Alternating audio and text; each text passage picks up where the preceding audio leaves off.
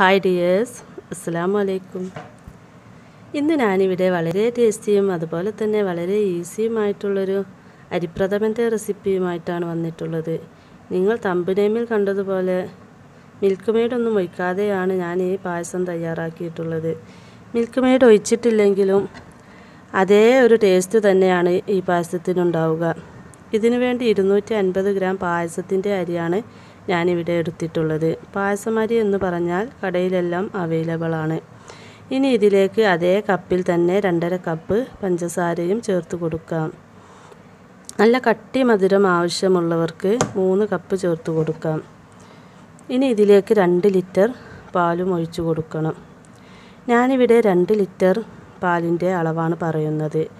1 litre കൊണ്ട് പായസം ഉണ്ടാക്കുകയാണെങ്കിൽ ഇതിൻ്റെ നേർപകുതി ചേർത്ത് കൊടുത്താൽ മതി. 2 ലിറ്റർ പാൽ ഒഴിച്ചതിന് ശേഷം ഇതിലേക്ക് 250 ഗ്രാം വെള്ളം ഒഴിച്ചു കൊടുക്കണം. അത് ഞാൻ വീഡിയോ എടുക്കാൻ വിട്ടുപോയതാണ്. ഇനി ഇതിലേക്ക് ഒരു മധുരം ബാലൻസ് ചെയ്യാൻ വേണ്ടി ഒരു നുള്ളു ഉപ്പും ചേർത്ത് കൊടുക്കാം. ഇനി ഇതെല്ലാം കൂടി നന്നായി ഒന്ന് മിക്സ് ചെയ്ത ശേഷം അടച്ചു വെച്ച് ഫ്ലെയിം ഓണാക്കി 2 വിസിൽ വരുത്താം.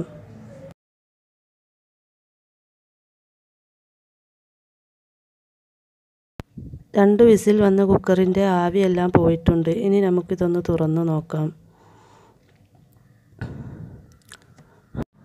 ഇപ്പോൾ ഇതിലെ വെള്ളമെല്ലാം വറ്റി നല്ലൊരു ക്രീമി പരുവമായിട്ടുണ്ട്.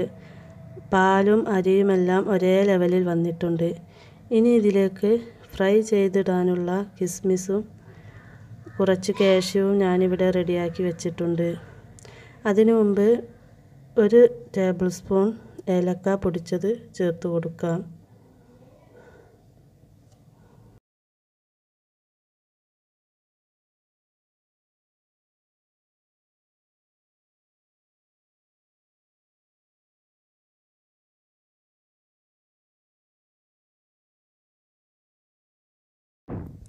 ഇനി ഒരു പാൻ സ്റ്റവിൽ വെച്ച് അതിലേക്ക് 2 ടേബിൾ സ്പൂൺ മിൽമ നെയ്യ് ഒഴിച്ച് കൊടുക്കാം.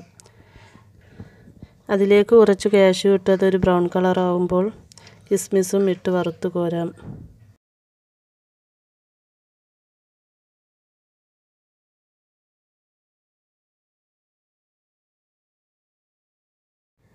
അങ്ങനെ നമ്മുടെ മിൽക്ക് മെയ്ഡൊന്നും ഒഴിക്കാതെ തന്നെ വളരെ ഈസിയും ടേസ്റ്റിയുമായിട്ടുള്ള പായസം ഇവിടെ റെഡി ആയിട്ടുണ്ട്. എല്ലാവരും ഇതൊന്ന് ട്രൈ ചെയ്ത് നോക്കണം. ഈ വീഡിയോ ഇഷ്ടപ്പെട്ടാൽ ലൈക്ക് ചെയ്യാനും ഷെയർ ചെയ്യാനും ആദ്യമായിട്ട് കാണുകയാണെങ്കിൽ സബ്സ്ക്രൈബ് ചെയ്യാനും മറക്കരുത്. പായസം ഉണ്ടാക്കി നോക്കിയിട്ട് ഫീഡ്ബാക്കെല്ലാം കമൻറ്റ് ബോക്സിൽ അറിയിക്കണം. ഇൻഷാ അല്ലാഹ് നെക്സ്റ്റ് വീഡിയോസുമായി വീണ്ടും കാണാം.